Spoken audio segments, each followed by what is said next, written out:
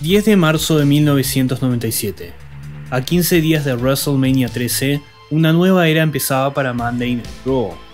Después de un desastre televisivo en ratings la semana anterior, con 1.9 de espectadores, era hora de un cambio. Al ritmo de The Beautiful People de Marilyn Manson, un video introductorio nos mostraba a Stone Cold Steve Austin entrar a una fábrica abandonada y explosiva. Esto ya no era Raw de los lunes por la noche, esto era guerra. Raw is War. Un completo rediseño se vino para el programa. Nuevo nombre, nuevas gráficas, nueva pirotecnia y, más importantemente, una nueva pantalla. Una pantalla enorme, una pantalla titánica, un Titantron. El Titantron, cuyo nombre probablemente se debe al nombre legal de la Federación Mundial de Lucha, Titan Sports, y sus oficinas las Titan Towers, había llegado para quedarse por los próximos 20 años. Y con él vinieron los míticos videos de entrada, a los cuales erróneamente llamamos Titantrons. Pero, ¿qué pasó después? Queridos avidentes, este es el arte perdido de los Titantrons, y hoy lo veremos en detalle.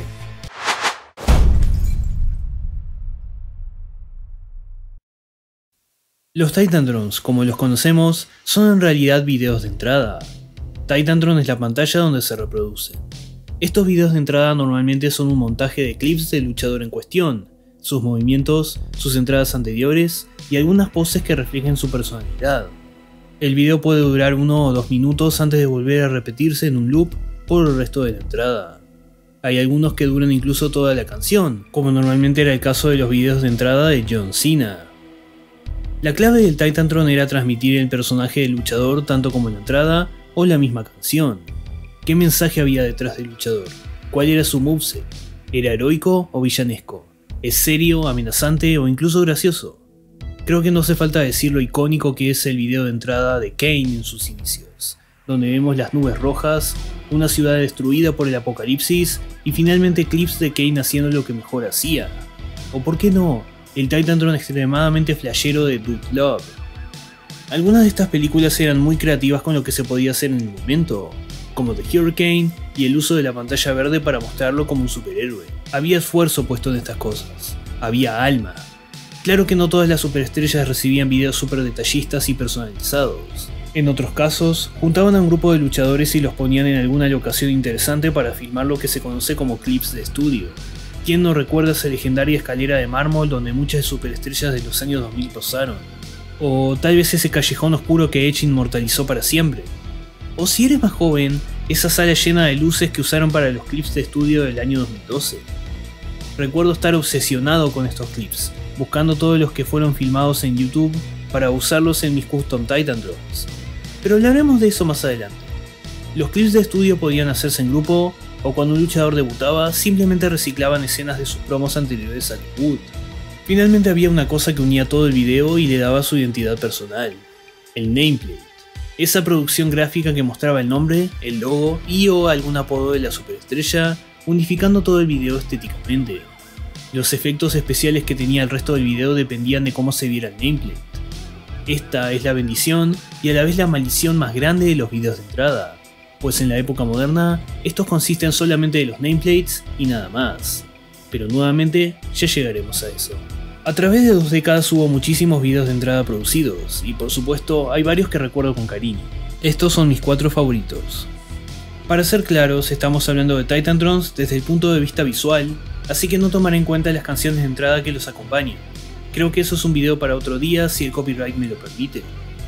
Christian 2005. Claro que iba a empezar con mi luchador favorito de todos los tiempos. A fines del 2004, Christian se volvió el Capitán Carisma, y si quieren saber más de eso tengo un video hablando de esa era. Sin embargo, lo que nos compete es que a mediados del 2005 recibió un nuevo video de entrada, el cual es un desastre maravilloso estéticamente. Usando solamente clips de sus entradas y algunos de estudio, el video se divide en 3 partes. El fondo, con un mapa de gradientes encima de los clips, el video en sí a la derecha, y un nameplate a la izquierda, el cual reza Capitán Carisma Christian, en bucle. Como verán, hay muchas cosas pasando a la vez, pero es tan diferente a lo que tenía el resto que creo que es muy bueno, y es tan colorido como los conjuntos de entrada que el canadiense usaba en este tiempo. Verdaderamente un video infravalorado, ya que la gente recuerda más la canción que lo acompañaba, y cómo no, era una canción soberbia. Evolution. Si hablamos de reflejar personalidad, hay pocos videos de entrada como el de Evolution. Irónicamente, este tiene una historia problemática. Originalmente filmaron contenido con Mark Jindrak, pero Jindrak fue echado del grupo por ser muy inepto para ellos. Luego metieron a Batista, pero Batista se lesionó y filmaron contenido sin él. Luego regresó y lo editaron de vuelta en el video, entonces tenían un montaje de los muchachos vestidos de traje en un club nocturno, mientras Batista estaba semidesnudo en un vestuario. En fin, lo que más se recuerda es ese helicóptero descendiendo en el atardecer de una metrópolis.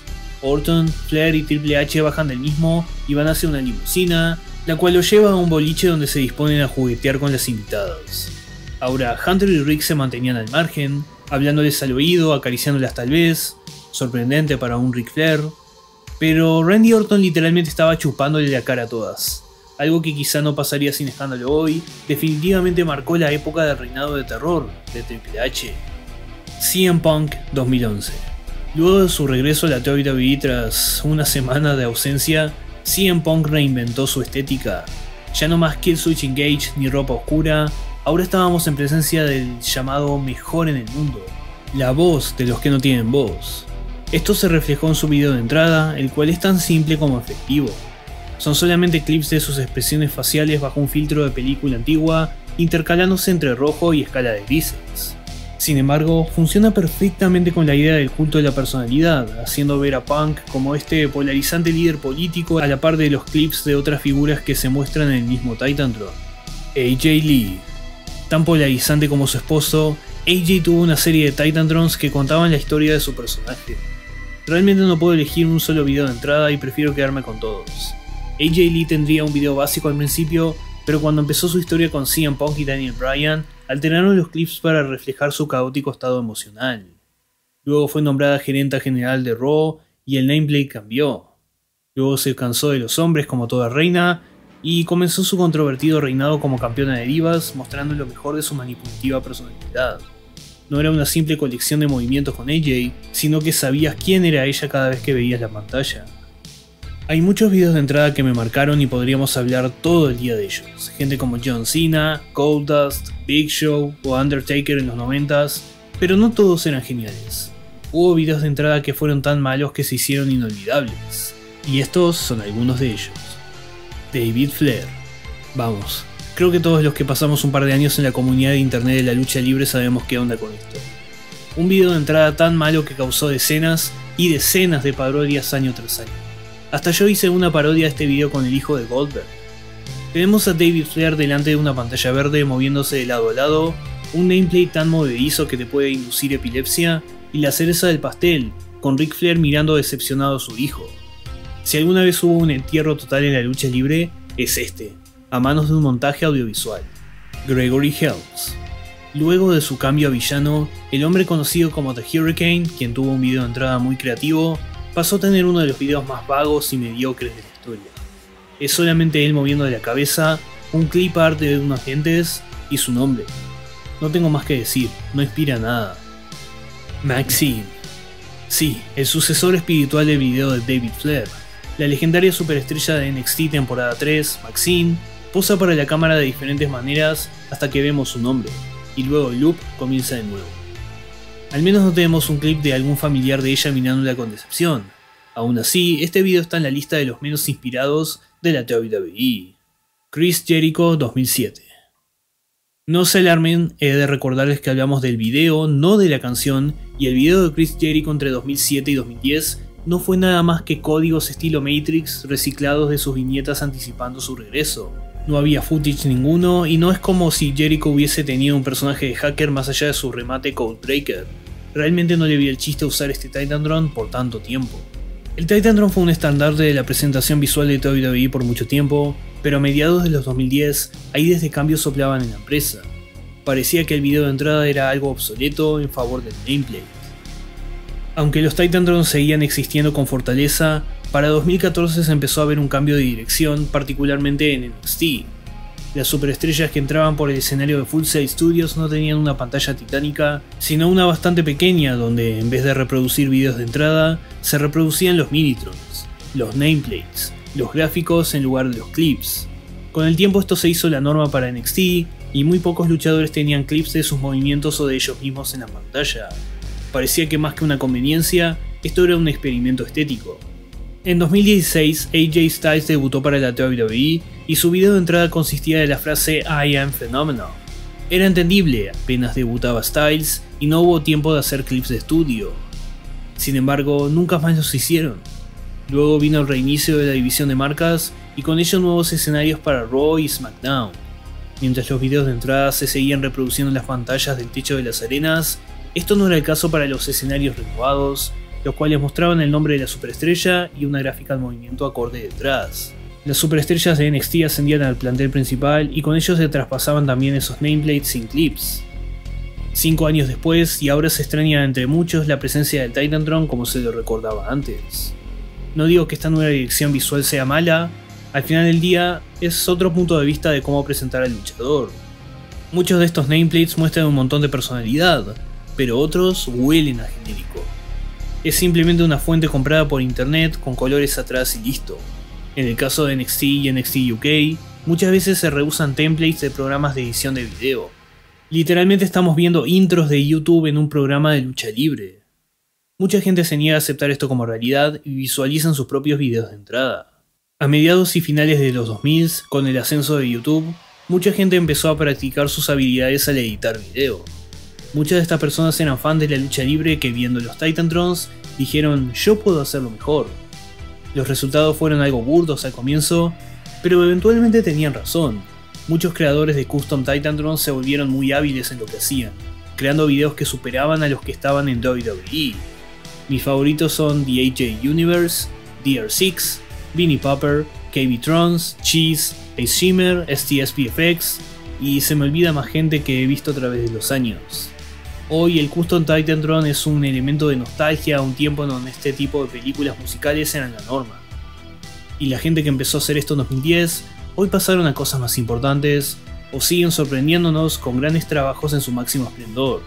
Ese es el impacto que los videos de entrada crearon desde su incepción. Un elemento tan acérrimo a la lucha libre que otras empresas no tuvieron opción más que incorporarlo a sus escenarios. TNA, hoy conocida como Impact Wrestling, fueron bastante buenos en esto, aunque sus videos de entrada no eran muy largos. Incluso a nivel mundial esto es un hecho. ¿Quién olvidará la icónica escena de la masa de 100% lucha volteando cuestionablemente un auto? Sea donde sea, todo comenzó ese 10 de marzo de 1997 en Raw is War. Pero, ¿volverán los Titantrons a casa algún día? Por cómo los escenarios son cada vez más grandes y abstractos, el formato de video 16:9 parece quedar cada vez más inútil. No hay manera de hacer un video que quede tan bien en pantallas de formas distintas y enormes, por lo que es más fácil llenar todo el espacio con un logotipo y colores volando por detrás. Es más fácil de producir también, en lugar de buscar clips de luchas pasadas, filmar al talento para hacer clips de estudio y demás parafernalia. No obstante, es clave notar que de todas las marcas, NXT UK está volviendo a rehacer algunos de sus videos de entrada y ahora se incluyen varios clips de los luchadores. Quizá no sea tan descartable el regreso de los videos de entrada o Titantrons, pero yo no aguantaría la respiración hasta que vuelvan. ¿Qué piensan ustedes sobre estos pequeños clips de diversión? ¿Tienen algún favorito? ¿Tienen alguno que detestan? Por favor déjenme saber sus recuerdos de los videos de entrada en los comentarios. No puedo esperar a recordar junto a ustedes. Soy Safter, hasta la próxima.